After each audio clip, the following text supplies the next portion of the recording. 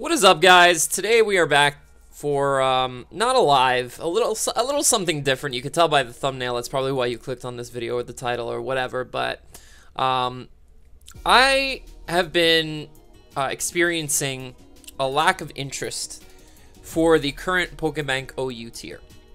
And the team you guys see on your screen right now is a team that my good friend Jose passed me. He made it with one of his friends. And works pretty well, actually. The biggest win condition on this team is Salamence with Supersonic Sky Strike, Dragon Dance. It's amazing. But I'm finding a lot of little issues with the team, a lot of difficulties as I test it out and continue to play with it. And I'm about 50-50 with the team right now. And I want to talk about the meta a little bit and what's happening. Because let me actually just close this, open this back up, and let me show you guys what the current Pokebank OU tier looks like. So right now you have Megazam, Buzzwole, Celesteal. I'm just gonna let you guys look at it, and basically the Pokemon that keep coming back on, they keep coming back up. Apparently the servers are starting very soon. Somebody just let me know, so I might have to pause at some point. But anyway, the Pokemon that keep appearing. I'll give you a list of about 10 to 15 on almost all teams that I run into. Ash Greninja, Magearna, Magnezone, Mega Metagross, Pheromosa, Mega Pinsir, Tapu Bulu, Tapu Fini, Tapu Koko, Tapu Lele, Toxapex, and then if we scroll down here, Zardex, not so much Dougie, not so much Pharaoh. I'd say Heatran, Lando T, Rotom Wash at the moment is kind of popular. So that's the list, actually. Let's leave it at that. Let's leave it at 14 Pokemon, okay? So we've got 14 Pokemon. We'll round it out with Skarm. There you go. 15 Pokemon that keep coming up. I would even go as far as saying Garchomp. Maybe you can drop one of them and put Garchomp in that list. But anyway, about 15 Pokemon that keep coming up repeatedly in battles. Now, you look at this and you're like, oh, well, it's the OU tier. That's what happens. That's what occurs with usage. That's just perfectly normal. Now, I want you to take a look at how many of the Pokemon that I named are from Gen 7. Ash Greninja, Magearna, Pheromosa. We have the 4 Tapus, Toxapex, and that's it. So, what about 8 of those Pokemon? So, about half of the Pokemon that I named are from the Alola region. So that might not seem like that many, but a few of these Pokemon have a very heavy influence on our metagame right now. And I'm going to tell you exactly which ones. Specifically these two. Tapu Fini and Tapu Lele. Now, a lot of people, including myself, think that Tapu Lele should be banned. And I'm going to tell you why. Because just like Aegislash, this thing is over-centralizing. And you can argue with me, you can debate with me, but let's just take a look real quick at what the Gen 6 OU meta looked like. Alright? So, for a lot of you that are new to Pokemon, for anybody that never played Gen 6, here you go. This is what our metagame looked like in Gen 6. As you can see, we have a lot of diversity in typings, in the megas that we have, in everything. And like a lot of Pokemon from BL often came up, things such as Scolipede, Togekiss made some appearances from time to time. You'd have Mega Gyarados teams, Diggersby was often on teams, Alakazam as a Focus Sashmon was very popular. So you see, like, our meta, this meta diversified a lot throughout the course of Gen 6. I played almost all of Gen 6, so I know whereabouts it started, where it ended. Things like Greninja were banned, Hoopa Unbound. And you look at that list that I gave you guys before, Hoopa Unbound on here, I didn't even mention it while I was going through the mons because it's not something that pops up too often. Hoopa Unbound, a Pokemon that was banned in Gen 6, for its sheer power, is not very good right now in OU. That's saying a lot. Now, where am I getting with this? Like I said before, Tapu Fini and Tapu Lele are the biggest problems. Tapu Fini doesn't deserve a ban. In no way, shape, or form does it need to be banned. It's just extremely bulky. It's a reliable defogger. It's amazing at what it does. It weakens its checks with Nature's Madness when they switch in. It taunts slower Pokemon, preventing them from getting rid of hazards if you have them up, or setting them up to begin with, or setting up, or anything. Tapu Fini is amazing. It's so good. This base 85 speed tier, you don't even need to invest into it to make it faster than a lot of setup sweepers and a lot of fat walls that want to set up defensively, like with Calm Mind or whatever. So that's Tapu Fini for you. The big issue is Tapu Lele though, because this thing. Let's talk about Tapu Lele for a second. Everybody knew this thing was good when it was first released. This ability, with this item, with this attack, is disastrous. This does like 25% to 4 times resist. That means if the Pokemon came in and it didn't have any kind of resist, it would be dead. Just to give you an idea. So what 4 times resist psychic types? Well, we have Mega Metagross and Jirachi. So Psychic and Steel. But this thing gets Shadow Ball, so you always have to worry about that. And then you have Dark types, which can switch in on Psychic type attacks. But Dark types don't like taking this thing's other stab, which is Moonblast. And not to mention you have a free last slot to run Focus Blast or Hidden Power Fire to hit diverse Steel types. So, as you can see, this thing's 4 moves, perfect. Excellent for what it needs to do. The team synergy you can create with this. And on top of that, it gives great team support with its ability. Now, why do I think this thing should be banned? Because, like I said, it's over-centralizing. And a lot of people are going to argue with me that it's not Aegislash at all. It's nothing like Aegislash. What are you talking about? It doesn't do the same things as Aegislash at all. Yeah, you know, the problem with Aegislash was that you always needed something on your team to kill it. Because it was so overused. You needed something on your team that would be able to knock it out in at least 1 to 2 hits. Because nothing was really ever taking it out in 1 hit except for like Lando Eye's Earth Power. So, you think about that. Aegislash was annoying because it was hard to kill. And it could be annoying because of because of the Sub-Toxic set with King Shield. It had its own form of Protect. It was much more diverse than Tapu Lele. But Tapu Lele just hits ridiculously hard. It doesn't even matter. Like, Aegislash would go to base 150 special attack with max investment, so that's really, really strong. Like, this would go up to about 400, roughly. A little bit more, maybe, I think like 438, actually, to be specific. But this, with Psychic Terrain, is stronger. It's just stronger. It hits way harder than Aegislash can. And like I mentioned before, the team support. What do I think the problem is with the meta right now? Like, what needs to change? It might not be specifically Tapu Lele. There's another big issue that we have right now that is preventing our meta from diversifying, and that is every Steel type that is introduced to wall Tapu Lele also has offensive capabilities and end up being very prevalent in the tier. Things like Celesteela, Heatran, Mega Metagross, like Magnezone even as a trapper. There's the servers going down. Let's get back to the team builder real quick. Sorry about that, guys. I use team builder and security. Yeah, sure, whatever. Anyway, so yeah, just some of those Steel types that I was naming. Why is this happening, you ask? Why? Like, just look right here. Look at this. You have 4 Steel types in 5 Pokemon. Excadrill, Ferrothorn, Heatran, Jirachi. You go a little bit higher, you have all the other Steel types. Skarmory, Mega Metagross, Magnezone, Magearna, Kartana, Celesteela. Why are there so many Steel types in the OU tier right now? Well, it's not just because of Tapu Lele. There's something very important that our meta is missing right now. And a lot of you might have already figured this out by now, but I'm going to pull them up on screen right now.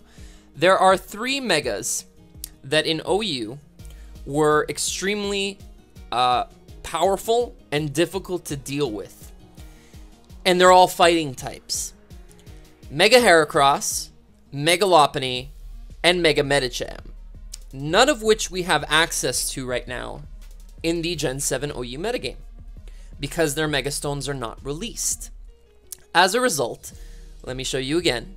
the fighting types that we currently have in the OU tier are limited to Pheromosa, Buzzwole, and that's it. That's literally it. We have 2 fighting types in OU right now, guys. One of them is frail as all hell and dies to any form of priority, or almost. It almost gets OHKO'd by Mega Metagross's Jolly Bullet Punch from full. And the other one is just so easily revengeable by any kind of special attacker. It's actually kind of funny because Tapu Lele kills Buzzwole super easily. If they're both scarfed, let's say, for example, if Tapu Lele can outspeed it, of course, because of Psychic. It can even knock it out with Moonblast. It doesn't really matter. You can use either one of its stabs, so you never really have to lock yourself into Psychic if you just want to go for Moonblast. And then you look at Pheromosa, and it's actually the opposite. Pheromosa is a great partner for Tapu Lele because you can pull off sweeps in endgame with Psychic Surge up, because no form of priority is going to disrupt your sweep anymore. Like Pinsir's Quick Attack, if you've weakened it enough, if it's coming on rocks twice, once unmega evolved and once mega evolved, with a beast boost on attack, let's say, for example, if you're a Scarf set, you can knock it out with like a lunge. So there's only these 2 fighting types, and these fighting types cannot deal with all these steel types.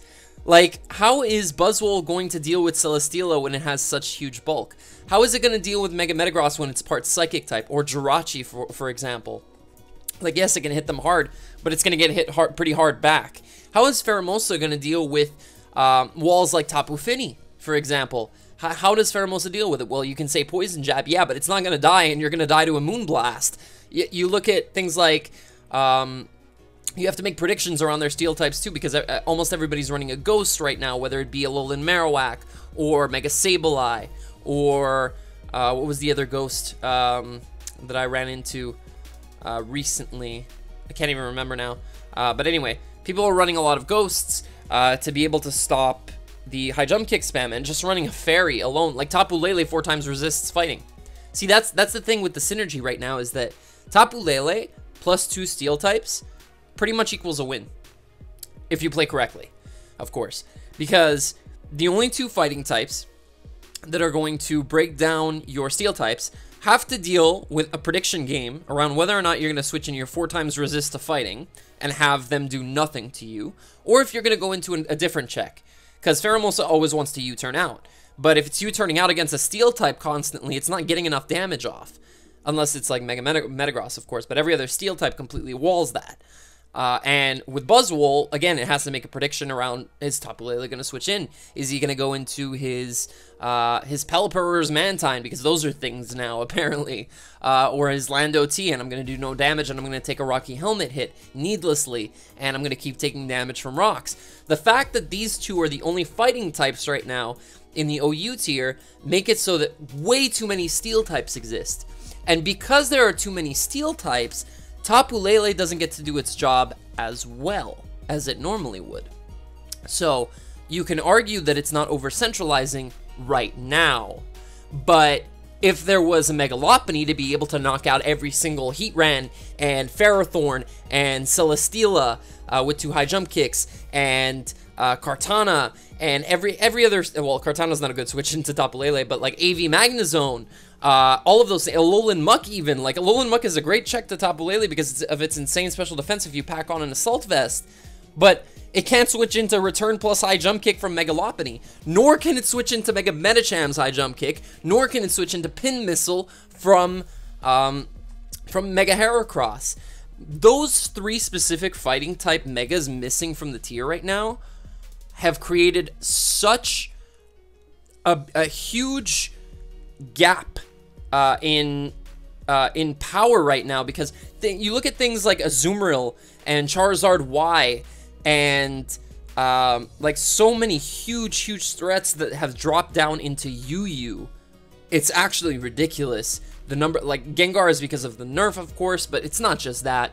It's everything right now. There are so many Pokemon that have taken a tumble because of the fact that we don't have certain Megas. I'll even go as far as saying Mega Manectric. You know, because we lost that speed tier. That 135 speed tier that Mega Lopunny and Mega Manectric hit, we don't have that right now. We're stuck on like this gap between like Ash Greninja, which is $3.99. And then if you're not running a Scarfer, the next fastest thing would be like either Mega Alakazam or Pheromosa. So there's this huge gap in speed, and we don't have it right now.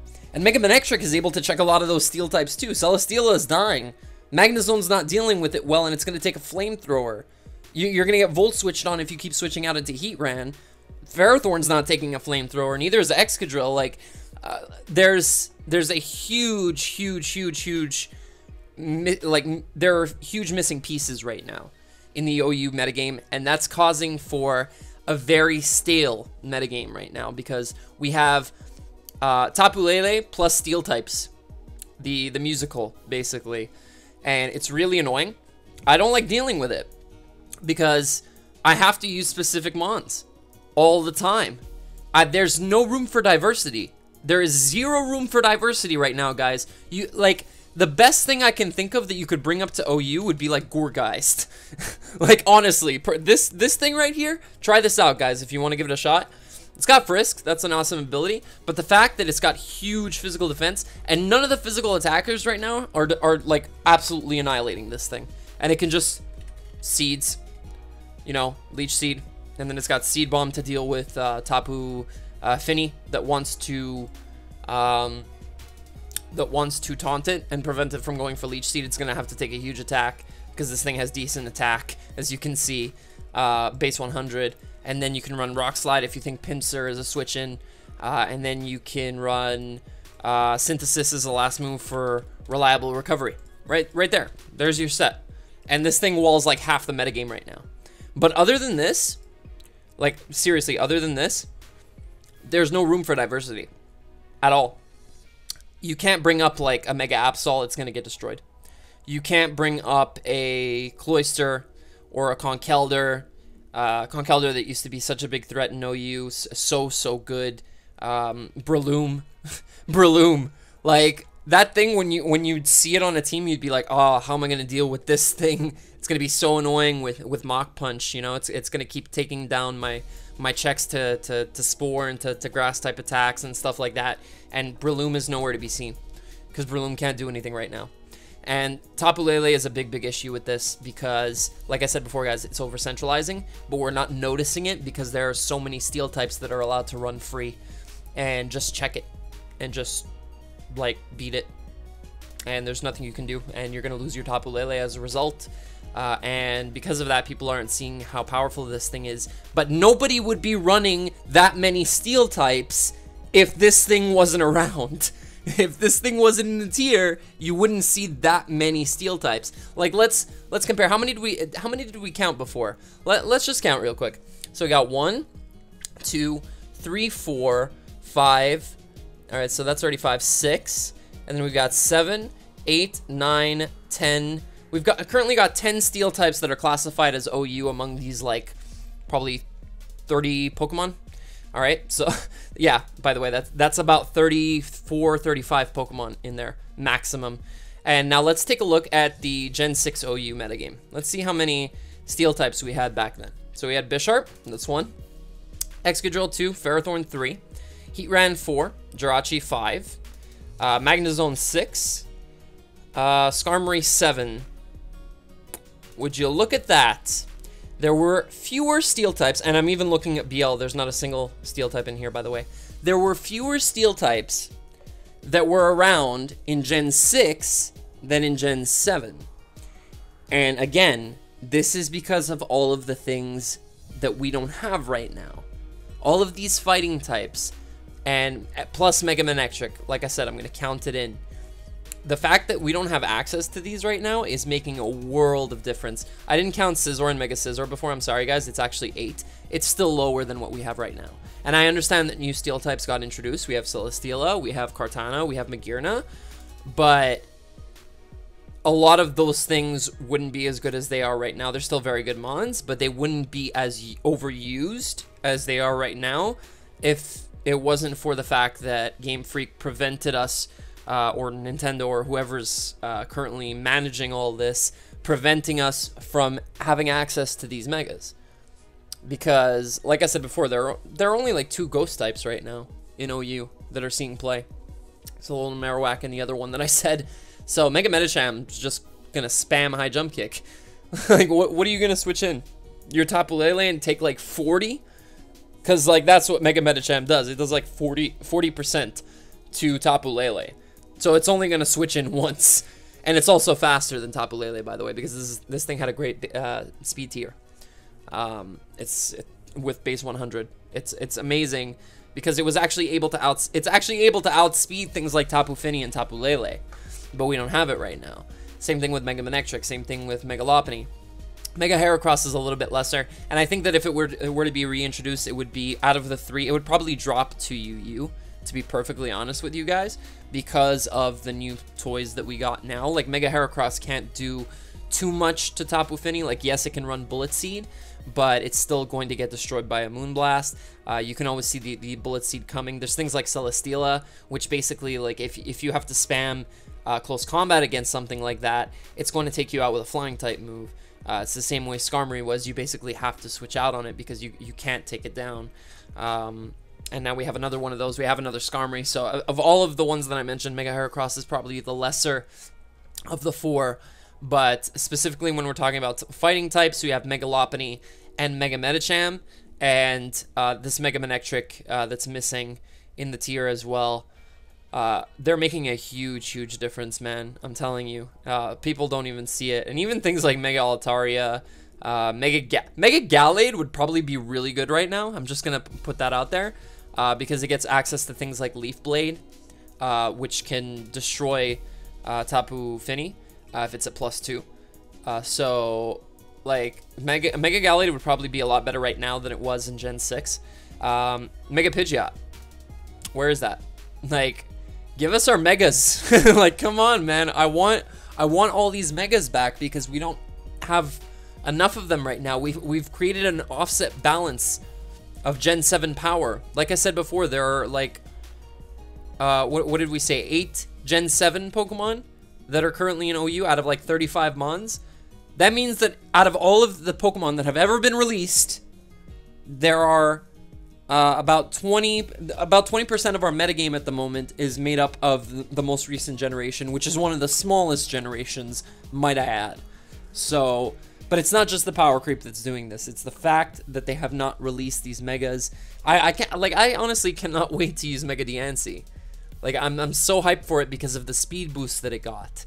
That is so important for Mega Diancie, and the fact that it now gets Power Gem. Like, both of those things, so good. But we can't use it because it's not released yet. We need some kind of update in Sun and Moon to give us these Mega Stones, because we seriously are lacking right now. I wanted to have some replays play for you guys, but I thought it'd be more important for you to see what the metagames actually looked like in Gen 6 and Gen 7. Now, I'm not, like, I know it sounds like I'm complaining, but it's less of a complaint, more of like I want to say, like, me just saying that I'm bored right now of this metagame. I love playing OU, dude. It's the most competitive of all the tiers, of course, because there's the most people playing it. So it's hard to ladder up. It's not an easy task. At first it was. I was actually always at the top of Pokebank OU, and then when more and more people started playing it, getting used to it, I'm like back to where I used to be, you know, in like the mid 200s on the ladder, like 200th place. So, like, I don't consider myself the best player, the best Pokemon player at all. I'm far from that, but I think I'm pretty good as a Pokemon player, and I'm just tired of this tier right now. Like, I'm having a lot more fun. Like, if you guys haven't tried UU and RU yet, especially RU is so fun. Like, you have Gen 5 Weather Wars, and then you have, like, so many other, like, cool things that you can use in RU. The only problem with RU right now is, like, that you have to run hazard removal because there are so many good spike setters, like Golisopod and Klefki down there. So you're forced to run hazard removal if you want to function. So that needs to be corrected a little bit. I think Klefki is a little bit too good for the tier. That's just my opinion. But anyway, we're not talking about RU. But definitely go try those tiers out, guys, because I'm having a lot more fun with those than I am with OU. And, like, that's the thing right now, is that I've been having trouble recording lives because I've been so focused on, like, okay, what can I do in OU to make it a little bit better, because literally all I want to do is bring, let me see if I can show you guys. Where is it? Let me scroll down a little bit. This team right here. All I want to do is bring this team. Honestly, like the team that Jose gave me, you guys have probably seen this team before. This team is amazing. But look, again, Tapu Lele, Pheromosa, Mega Metagross, Toxapex, Mamoswine. Like, Mandibuzz is not as used right now, but I still love it on this team. It does wonders. It pairs so well with everything else. But all I want to do is play this team because it does the best. And every time I try to get creative with a team and do something different, it ends up failing. And yes, I could spend more time and research and, okay, what can I change? What can I do differently? But you have to understand that I also have a full-time job. I'm not doing YouTube as a full-time job, so I'm not as privileged to have that time to devote into building as some other YouTubers that you guys watch. So I will say that it is difficult. So what I'm gonna start doing from now on, guys, is until I'm going, not necessarily completely, but until we get some kind of a sign, because Pokebank was released and I had my fingers crossed that they would just announce that the Mega Stones were all coming in a patch, and we were gonna have all access to all of the Megas that we had in Gen 6, just to make it back to normal, have like our old metagame back. But they didn't do that. So until they do that, until they decide to release a patch for the old Megas that we are currently missing, I will not be focusing on OU. I am actually going to be trying to avoid it as much as possible because it's not fun anymore. I'm going to be trying out the other tiers. I'm hoping that they release an NU tier very soon. Hopefully. Let's see what happens with that. I think they're just gradually moving their way down. And they've done a great job so far of with UU and RU. They've done a great job.